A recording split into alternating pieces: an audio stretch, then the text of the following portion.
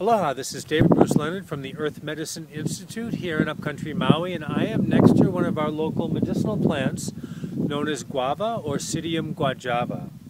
Guava is an invasive Myrtaceae plant. Myrtaceae plants are known for having a lot of tannins in them. Other plants in Hawaii that are in Myrtaceae family that have tannins are mountain apple, rose apple, Java plum, strawberry guava, and also our indigenous Ohialehua plants are in that same family.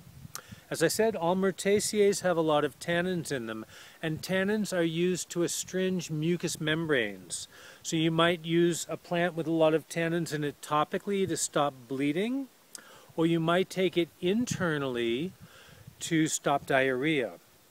And that's how my Hawaiian teachers would use the guava leaves. The young shoots were either chewed and taken internally to stop diarrhea, or mashed up and used topically to stop bleeding.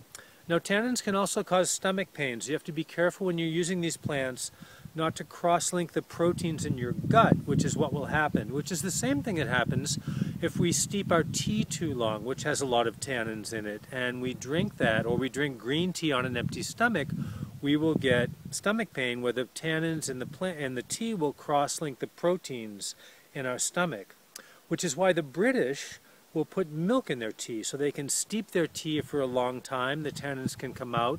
Then the tannins that come out, instead of binding to the proteins in their stomach, will bind to the proteins in the milk, neutralizing them. Guava, great medicine, also a tasty fruit and a delicious juice. This is David Bruce Leonard from upcountry Maui. Come check out our certifications on our website. We have a nature skills certification coming up on Maui from the end of January through May. We're going to be going over fire starting, shelter building, navigating. We have tons of great teachers coming, so join us. earthmedicineinstitute.com/events.